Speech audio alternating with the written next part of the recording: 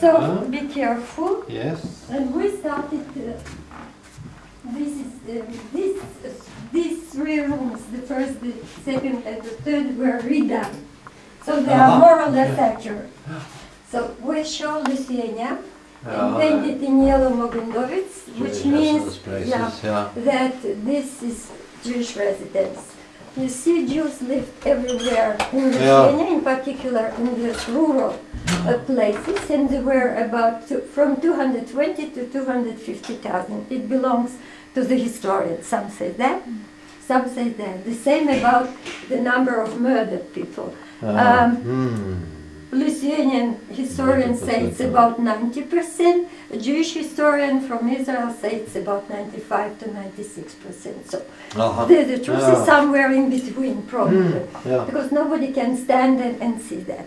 The other map, sorry to pay your attention to here, is an academic map made to introduce the places of mass murder.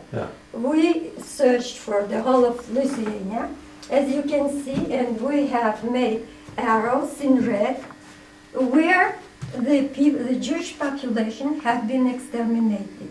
You can see that from little places they were all accumulated. They were all accumulated in bigger places, like from here, from here, from here, and somewhere in the forests of these places they were murdered, somewhere in the forests, right? So, with the help of the British Embassy, there are now signs of the places, because under the Soviets it was one type of a gravestone. Here lie Soviet people killed by the fascists. Nowhere it was indicated who was killed and by whom. Now you can see here that the whole map is with graves, and some are distinguished. The biggest number of murdered people are in Panirai here. Panirai is a little village not far from Vilnius, 10 kilometers out of Vilnius, where when the Soviets annexed all the Baltic countries to Lithuania, to the Soviet Union, they have established in Panarai a military base. You know, the military came even before, in 1939, and they established a base. They wanted to keep liquid oil for the army, so they cut out their 11 huge pits and put on them stones so that they could keep liquid oil there. Well, that's so shame. But yeah, have you been to Panarai? No, we haven't. Maybe you will go. You can see the pits. They are living alive today.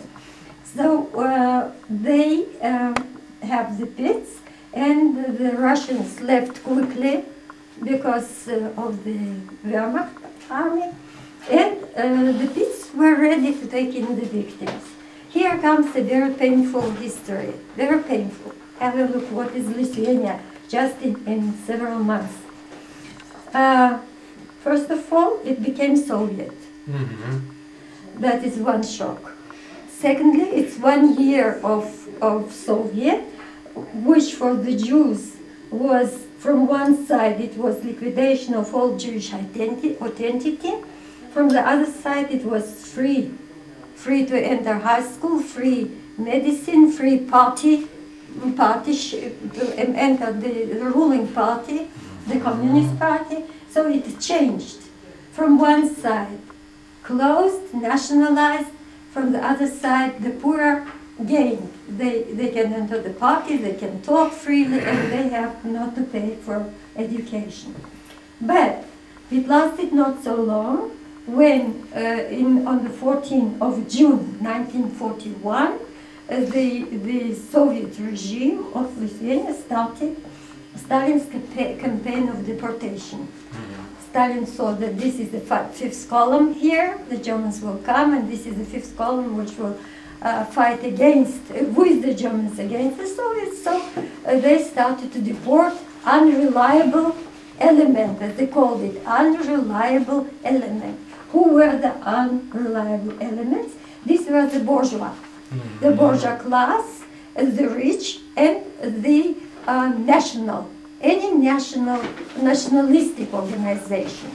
Any Lithuanian nationalistic organization like Scouts or Šauliai and so on, Jewish one, Betar and others, everything was closed. The leadership was arrested, whether Lithuanian or Jewish, they were arrested. But the worst was that they deported 30,000 people to the Soviet Union. They uprooted the farmer, the peasant, who was hundreds of years on the same soil, yeah, hundreds of years. And all of a sudden, he's torn off from his house, deprived to have anything, and deported in terrible conditions to the Siberia or Far North.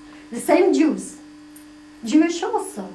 7,000 Jews were among these 28,000 Lithuanian people, which by percentage was more than Lithuanian, by percentage of how many Jews lived here.